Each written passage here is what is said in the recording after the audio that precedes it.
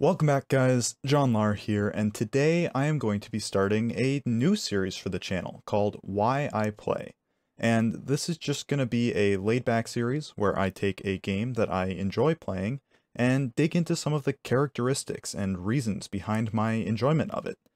Think of it as a sort of informal review where rather than objectively outlining what a game has done well or poorly, I will focus on my experiences and takeaways from said game. And how better to start this series than with a lesser-known game called Superflight. Now, I picked this game up for barely $1.50 on Steam a year or two ago, and I've stacked up about 40 hours of play and loved every minute of it.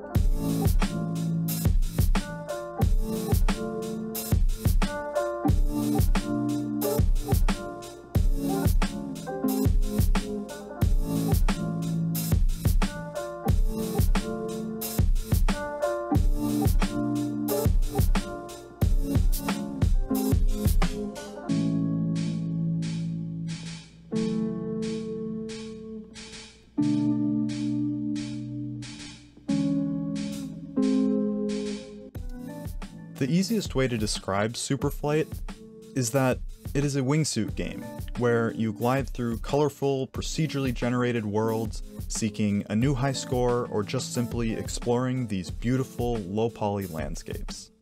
And, in my opinion, exploration is where this game shines. You see, the beauty of this game lies in the fact that every time you load into a new world, you don't know where you're going. But you're moving anyway. You have to find a route that you can take. You can pick a safe route and just glide through. You can try and find a place to do cool tricks, or maintain a long combo and get a whole bunch of points. Or you can just check out what's here. And sometimes you'll run into dead ends, or you'll encounter something that's different from what you expected. And it's in that element of exploration that Superflight really thrives. There's a certain mindset associated with the fact that you are always moving forward. You can't go back and rewind to fix your mistakes like you can in a game that I'll be making an episode on soon. But in Superflight, you will fail. You will run into dead ends, you will mess up, you will miss your target, and you will stall. But every time, you'll get right back up and you'll start again. You can try the same route with a little more knowledge under your belt. You can try and find an entirely different path. Or, if you're just not liking the world, you can drop yourself into a whole new one and start this process all over again. And I guess I just don't quite know how to explain how much I love that fact, that element of this game.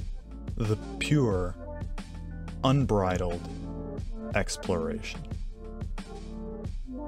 Digging a little deeper into my experiences with this game, I would say that there are three main ways that I play Superflight. The first of which is to just chill out and relax. I'll throw on some music or maybe a chill podcast and glide through the map without a care in the world about my score. In fact, there's even a mode in the game called Zen mode, which allows you to glide around maps without the pressure or anxiety of getting any score. It removes any indicators that would normally tell you how much score you've gotten or how much score you are currently getting.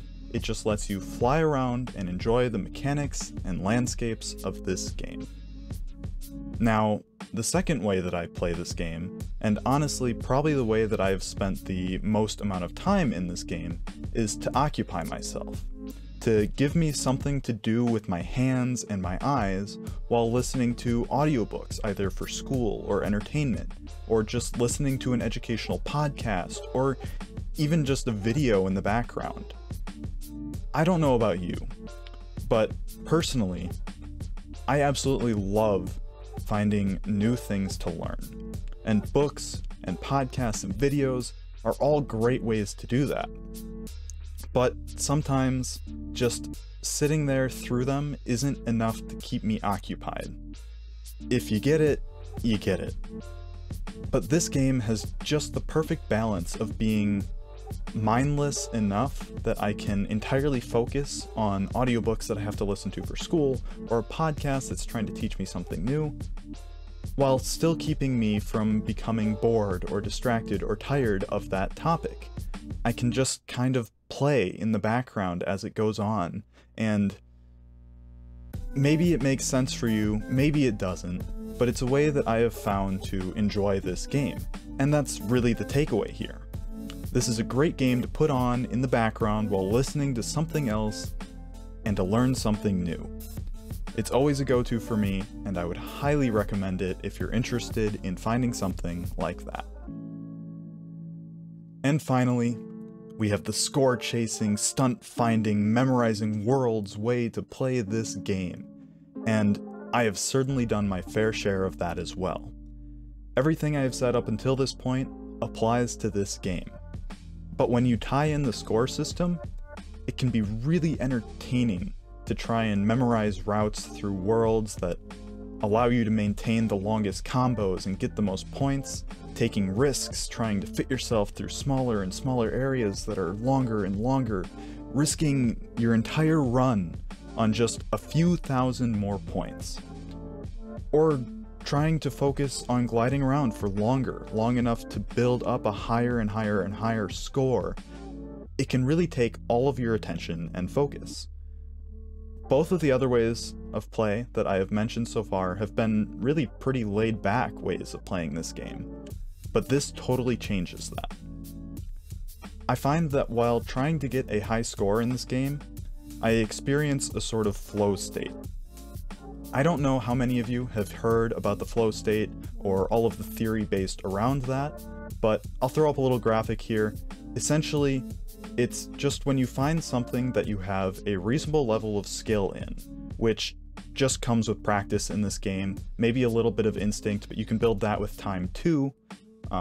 But when you have that level of skill, and there's a level of challenge equally as great, you now have something that you can do well in, but to do well in it, it takes so much of your brain power and focus that while you're doing it, you don't pay attention to anything else. And that's what's known as this flow state. Personally, I really enjoy games that put me in a flow state. It's a really good way to escape from other things, kind of stop your brain from rattling about and bouncing off the walls for all kinds of different things, and just be focused in on one specific thing. Improving your score, not crashing, just flying as long as you can, maintaining combos, all of that. Now, I suppose that's more than one thing, but you get the point. This game is more than capable of bringing you into that state, despite also being the chill game that can occupy you while you listen to stuff, as I mentioned before. It's really awesome how versatile this game can be, the duality, so to speak. It can do both of these things very well. If you are looking for that flow state, you can find it in this game. If you are looking for a way to relax, you can find it in this game. And if you are looking for a way to occupy yourself, you can find it in this game. I seem to remember that they market this game with the gimmick of it being the price of a cup of coffee. And, well, I've never had a cup of coffee last 40 hours and still interest me. So yeah, that's it for the first episode here. That's really all I have to say about Superflight. I would love to talk to you guys in the comments about this new series in general. What did you think about the idea? What might you like to see me do in the future for it? How do you think I did, just personally? Was the audio good? Was the editing good? Did you like the style? Did you like the length? Were there other things that you liked or disliked? Obviously, use the rating. If you don't have time to leave a comment, give me a thumbs up or a thumbs down, whatever you thought. However, if you do have the time and you've listened all the way through this, I would greatly appreciate to hear just what are your thoughts on this. This is the first episode, and I really enjoyed making it, and I really look forward to making some for other games as well. But I would love to see what you guys think about it so that I can improve for the next one. Other than that, if you're new to the channel, as always, subscribe. And otherwise, I will see you guys next time.